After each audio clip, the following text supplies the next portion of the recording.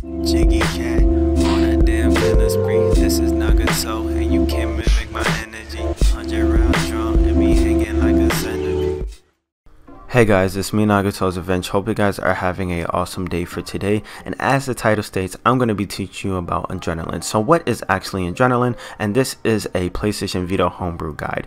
With that being said as well, one thing I do want to state, this is not necessarily a full installation guide. However, this is just some general information and just, a synopsis that I wanted to create in video form to showcase, some of the cool things on adrenaline. And I think it will be pretty cool to kind of showcase a series of these homebrew on my channel, so I could kind of give a rundown on what they are for newcomers who are into the modding scene, since recently a lot of people have hacked their device on 3.71/3.72 firmware on Vita, and they probably have no idea what is like VitaShell, adrenaline, all these other plugins. So hopefully these guides are very useful to the public, and I guess it'll be a way so I could kind of archive throughout time how the Vita scene has basically evolutionized throughout the whole hacking scene from like when it started all the way to like 2019. With that being stated as well, if you guys do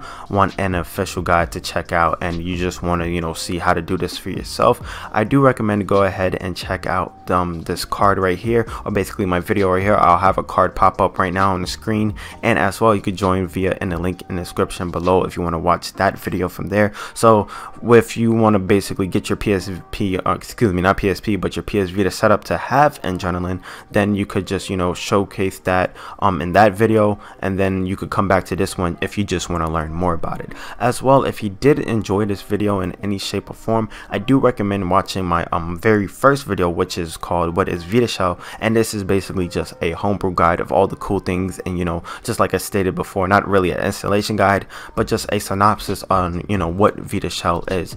With all that being stated out the way, I do recommend to go ahead and follow my social media so the latest hacking guides and tutorials from my channel. Not only that, I try to produce content every single day, and I try to drop the latest hacking guides and tutorials around the scene. I do recommend that by following me and also hitting that subscribe button and hitting that notification button, you'll be prone to learn more things about your PS Vita, or even my other guides, which is for like the PlayStation 3, PS4, PS2, and all that fun stuff like that. With that being stated out the way as well, if you do want to be in tune with things and want to join my official community, I recently made a Discord. So if you want to go ahead and join my official Discord, I will have the link in the description below. And not only you can meet new people from the hacking and modding community, you could also get support for your favorite systems. So let's say if you're into adrenaline and you need support on how to set it up, and you just want to learn how to do it, I basically have support channels in my Discord, and I can help you guys there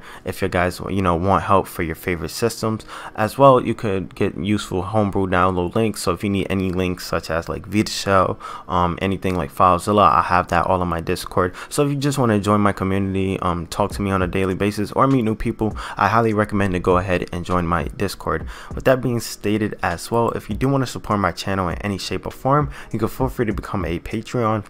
By supporting me via on Patreon, you're helping with the overall development of my channel, and with the overall development, it takes a lot of time and research and even sometimes money to produce these videos for you guys to watch. So just by supporting me, even if it's like $1, $2, it really does help in the long run, and it helps my channel grow so I can provide the best content for you guys.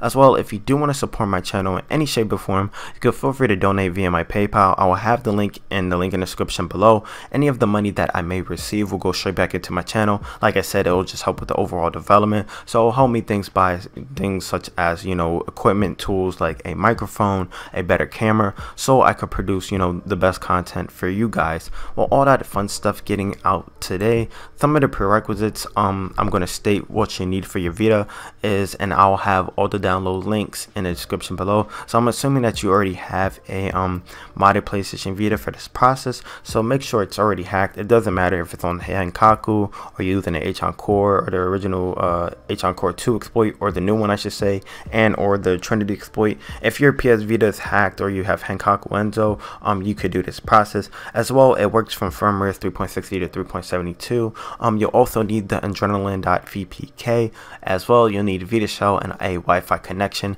That's just some generalized prerequisites for the Vita. That's why if I wanted to showcase earlier in the video, if you want a full installation guide, go ahead and check out the original video, but this is just kind of a general mock-up on what you need for this process.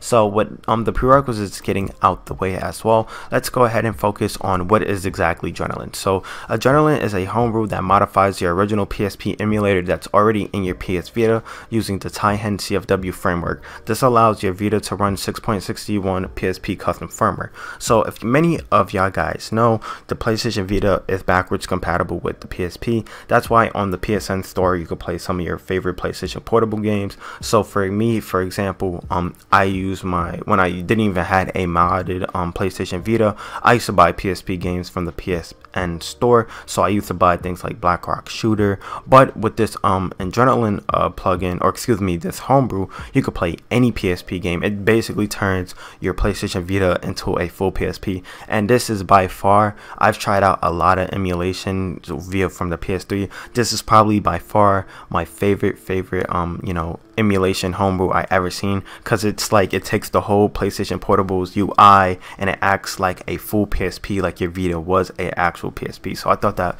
was really cool how the developers, the flow, and other people implemented that to work on the actual original Vita. If you guys are into more of the tech side of stuff, I will showcase the GitHub for HEN CFW. So if you want a more in-depth read about like what it does, and you just want to read the GitHub for that, I'll have that showcased on the screen as here. And as well, if you want to see more about the GitHub for Adrenaline and you want to read some of the source code, if you're into that stuff as well, I will have that streaming on the screen. Of course, I will have links for that in the description below. But with all that fun stuff getting out the way as well, I do want to just give a special thanks out to TCB for helping me with the series and just giving me the general idea to even create type of videos like this. But with that being stated out the way, don't forget, if you need any help, feel free to join my Discord. And with that being said, I'm gonna go ahead on my PlayStation Vita and then showcase some of the cool things you could do in Adrenaline, and on basically some of the general processes that you should know for Adrenaline. So I'll meet you guys on my Vita.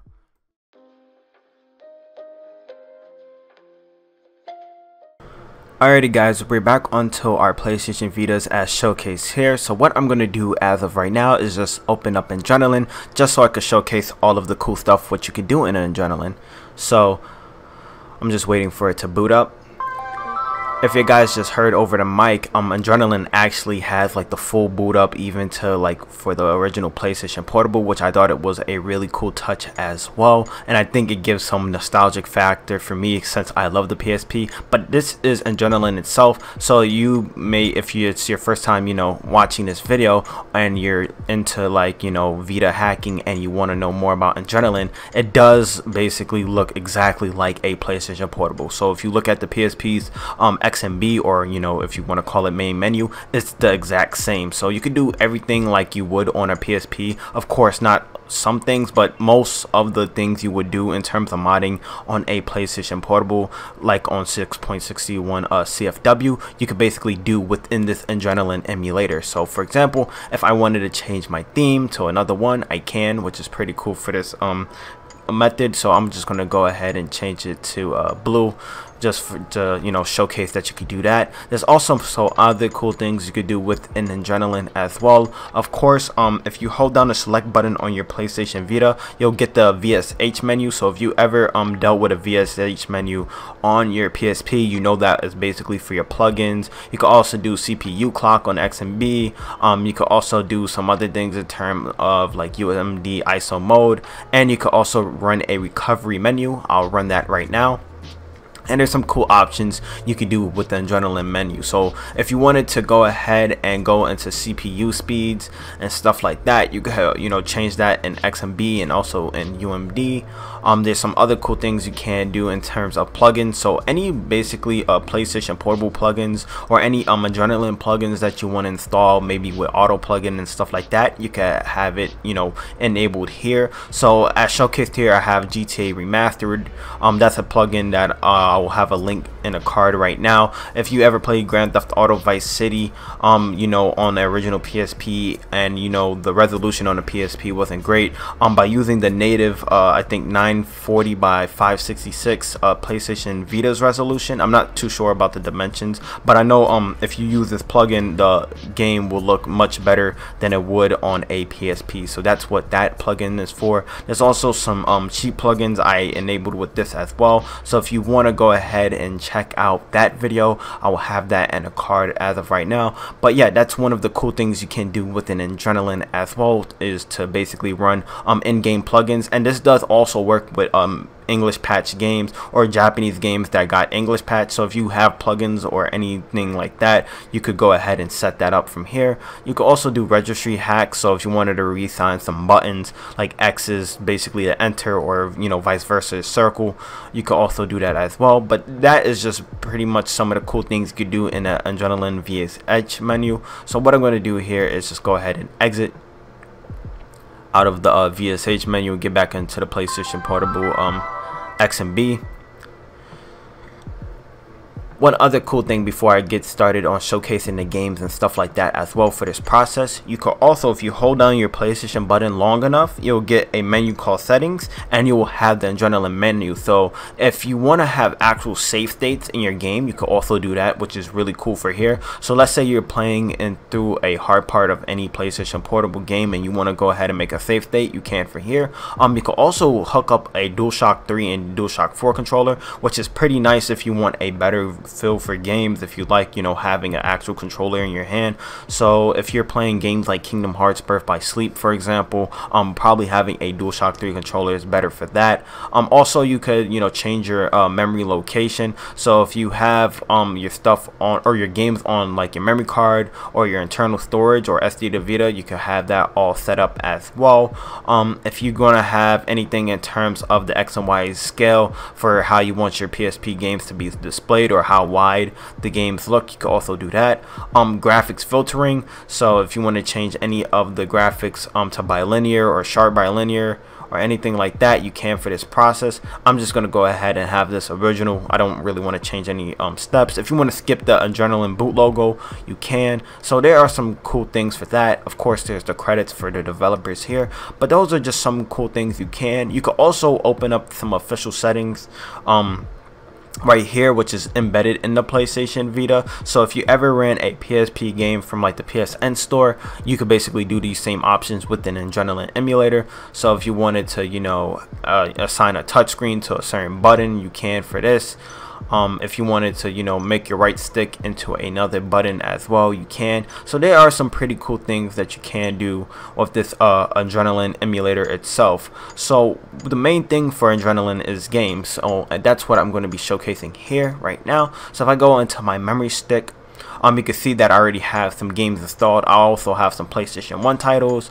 I have some PSP titles. I also got a Japanese patch title game. And also the cool thing about emulators and Adrenaline, you can actually run a emulator within a emulator. So if you wanted to run basically an Atari emulator, for example, on Adrenaline, you actually can do this if you know how to basically set that up. If you want a tutorial for that as well, I will have that in a card right now showcased if you guys are wanting to do that for on your systems. But what I'm going to go ahead and transfer over to right now is to just showcase some gameplay both for the PlayStation Vita and also for the PlayStation 1, and just showcase how basically the performance and how they look on my PlayStation Vita. So I'm going to transition to that right now.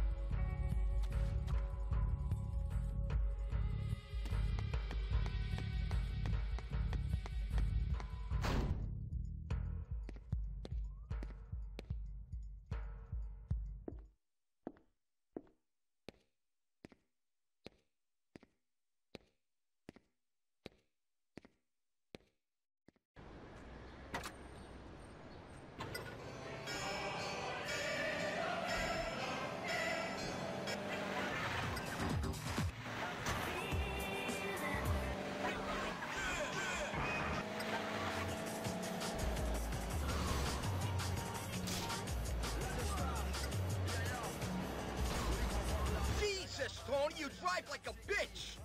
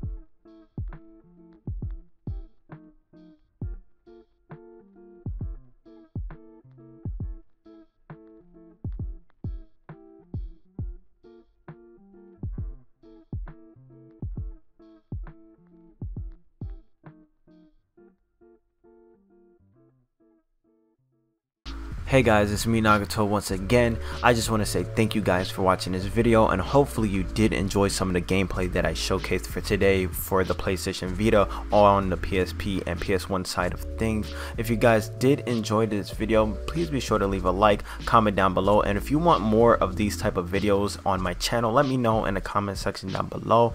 But with that being said, I will see you next time in the next video. Peace.